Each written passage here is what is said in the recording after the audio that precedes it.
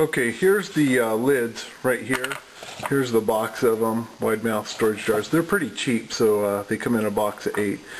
On page 116 in the book, you'll see that they show the pattern for drilling these out and the size of the holes. And these 2 holes are the ones for the terminals. Then you have the bubbler valve. Then you have the one-way valve, little air release, this one right here. And then you also have your angled piece, your 45. When you drill that out, scruff up that top after you make your holes so that it's not shiny. On the bottom side in the center there's going to be a little nub.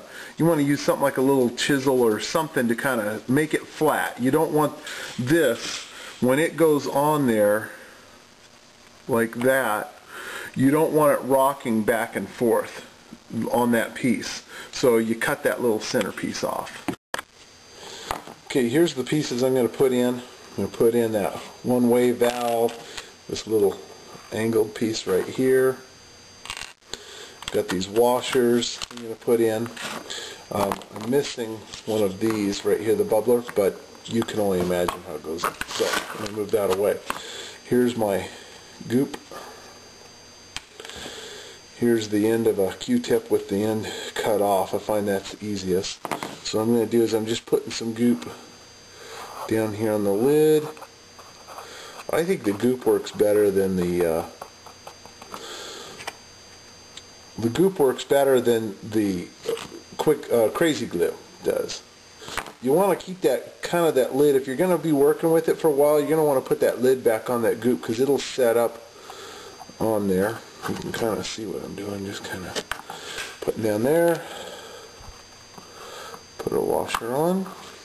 Might as well do the ones on the inside while I'm at it with the washers.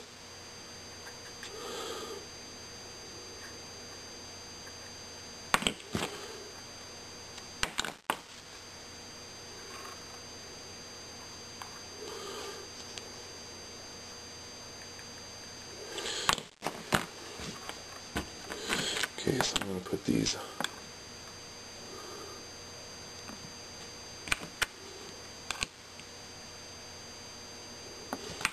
There's the inside. Okay, now we're back to the outside.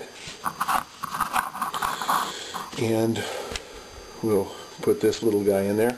What I do is I take a little piece of that aquarium hose, just take a little, oh god, just a little short tip, I don't know, maybe that's a ½ an inch or something like that. And I'm going to put some goop around here in this hole.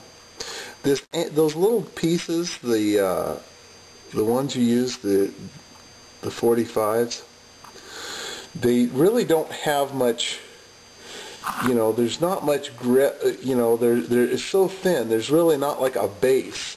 So anyway, you just pop that in there, kind of set that there. Then I'm going to turn over the bottom side.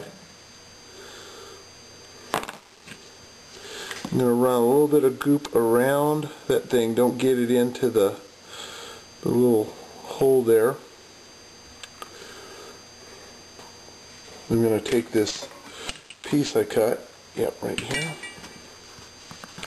I'm going to slide it down that thing right there. I'll get this done and then I'll show you. So you basically hold the bottom piece, hold the angle, and that will slide down nice and snug. You can kind of position this stuff while it's wet. See, but I slid that little plastic piece down around that. Then I'm going to do the same thing with the one-way valve.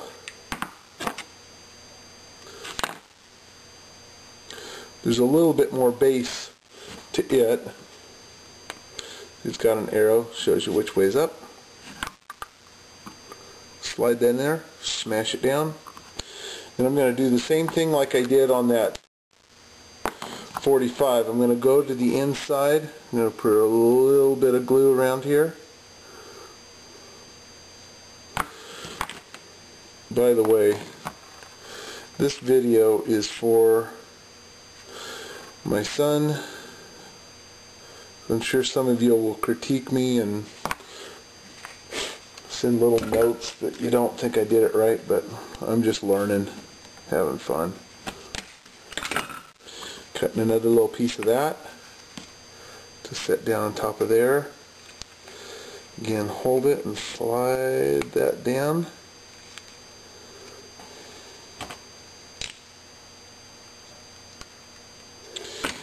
You can see from the inside, I've just slid that little bit of aquarium hose around the ends of those so that it holds tight. So, when you're done, the one last thing you have is this bubbler right here. You don't do that yet because you're going to put a piece of hose when you have it finished. So it's going to look like this. You're going to slide one of these pieces of hose on that tip, and then you're going to zip tie it down to one of the anode or the cathode there. So that's what it's going to look like when you're all done, when it's glued up.